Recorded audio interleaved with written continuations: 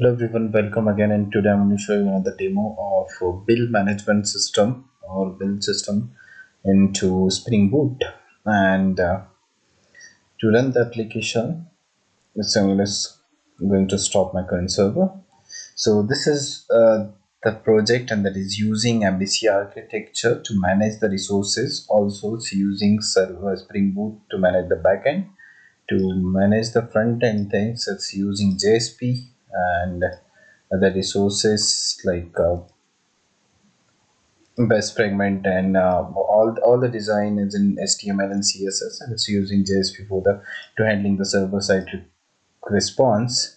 And to run the application, like we have a runner application in our first package. So if you have already this project, or you're planning to buy this project, as we are providing the complete remote support, so in this condition we'll provide the code to your machine. So now next step, you need to run the project by yourself. So what you need to follow, just click on the root button of the project, root folder of the project, open the first package, and then open the runner class. Right click on the runner class, go to run as, click on any server. You can run as a Java application as well, you can run as in the Spring Boot app as well. So when you're going to run the application, you will see the application will deploy over your server, and you can see the port number. It's running Tomcat server is started at 8080. So now open your browser and enter the localhost 8080 and the name of application, which is bill payment system. So let me run the application.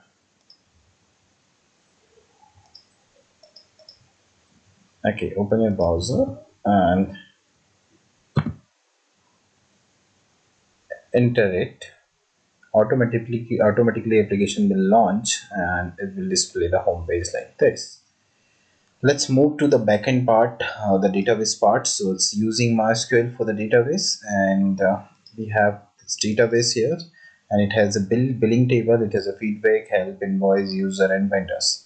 So I will explain you the flow of the application, so we'll understand the uses of these tables in a while. Uh, just view the data of the user table. When I view the data of user table, just right click on the table name and click on the select rows limit 1000. And now if you see the database, under the database we have a two role. One is role one will be for the admin, and two will be for the like customers, or you can say users of the other users of the application. And third user we have is a vendor. So vendor also a user of this application. So vendor, for when to manage the vendor, we have a different class. So now let's move to the application and understand the flow, how the application will work. So if you see what the process we are going to follow, like we have an admin that can manage the vendors and users. We have a vendor that can generate a bill for their customers. Let's say we have a shop, and I'm a vendor and I'm providing some kind of services, and I want to generate a bill for any customer. So I can add that customer, I can generate a bill for the customer. The customer will receive the bill, and customer can pay that bill, and that bill paid status will available for the vendors and the admin user. So now let's see how the flow is working over there. So we have a home page here. Under the home page you will see one slide view and about us page. And when you launch the application the first time, when you enter the URL, you have a one page application which has a contact us, which has a which has a about us and contact us page, and footer is there. And when I click on separately about us, it will redirect here. When I click on the contact us, it will redirect here. So this is some dummy and static pages that is designed in the HTML and CSS. And now we other option, we have a user sign in. So user or customer can sign in from here. Also admin is a user, so admin also can sign in from here. A new user, new customer can sign up from this sign up form. So let's say I fill the data and enter some dummy data, and I want to register as a user. I click on the save button, data saved successfully. Now if I move to my database and move the open the user table, I can see new entry is added there. Okay, this is for the users. Also this user can log in and perform the multiple operations. Similarly, we have a sign in for the vendors, we have a sign up for the vendors. So as a new vendor, I can sign up into the application. So let's say I enter some dummy data and I enter save, and the name was Hilda. So in my vendor table, I will get the record, new record with this name.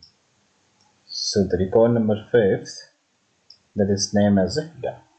Okay, so now let's see one by one what admin can perform, what vendor can perform. Now, as you can see, we just added a vendor, and now we are going to log in as an admin into the application and see what admin can perform over there. So for the admin, the user ID, role ID 1 always will be for the admin user. So there's a username admin@gmail for the admin. So I just click on the user sign in. I click onto the I enter the username, I enter the password, I click on the sign in button. So admin can check vendor list. Also, admin can perform search operation by name, by company registration number. Also, if you notice, we have a status here as a approval or reject for the vendors. So we just added one vendor into the system, and now we have option as an admin to approve or reject. So I approved. So now this vendor can log in into the system, right? Other option for the user, also we have a delete option. So if you as an admin you want to delete some record, just check it and click on the hit the delete button. Data will be deleted automatically. And here we have a edit option, so I can, as an admin, I can edit it. I have access for the user or customers, and I can delete I can't delete the records actually, and I can't edit. I can just view the customer list. Other option, we have a help list, so I can understand that I can read the help, and if I want to add any comment there, I can add a comment as well.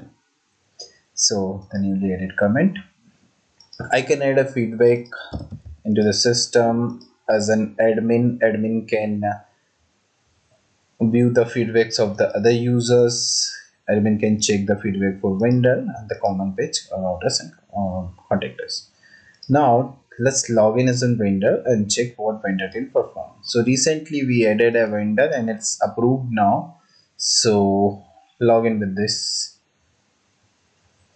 Here we have a username for this vendor, and to make sure if you're going to log in as a vendor, just click on the vendor sign in, enter the username and find the password field. So here we have a password,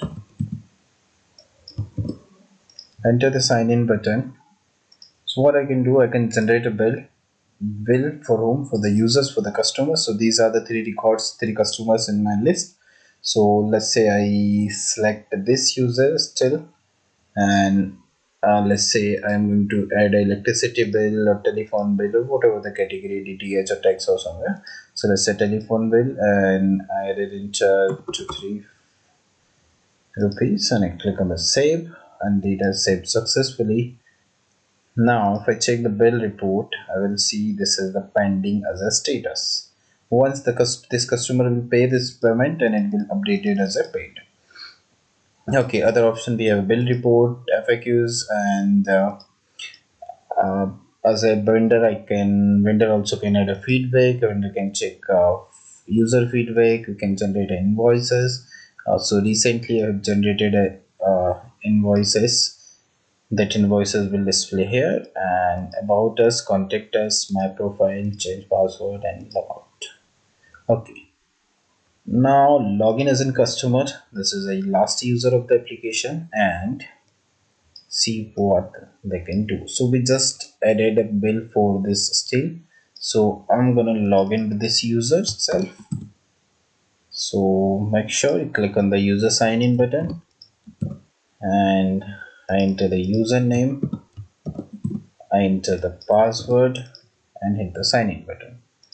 If I go to my bill list, I will see one generated bill for me, and the amount is 234, and here we have an option to pay it.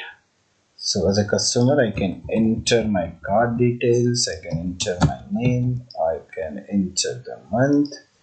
Let's say 12. I can enter the year. Let's say this and click on payment. The paid successfully. Now the status will be updated as a paid and same status will display to vendor as well. Other option, I can ask any question as a customer. So this question will be displayed to vendors and admin section. Help report, I can see the comments from the admin side here. I can see FAQ, I can add a feedback, I can check the vendor's feedback, invoices, about us and contact us, my profile, change password and all. So now if you want the source code, you can contact us over the WhatsApp, Skype or Gmail. Also you will get the link in description box, so you will get all the details about this project, prices and all. Also if you want to learn the this kind of development, so you can join us over our with our live training program. So we have some best training programs to develop this kind of applications. You can just visit code1.training.com training code1.training, and you can contact there. You can enroll yourself. There are different projects are there, courses are there for the development, and this will be live classes for the real development, so you can join the training as well. Also if you want this project, you can have it. We have a remote support, so we will run the project at your machine. Also in case if you are preparing for interview and you need a end-to-end explanation of the project and internal code, framework, architecture, we have the services as well. So directly contact us over the WhatsApp, and you will get a response from the support team. Thank you.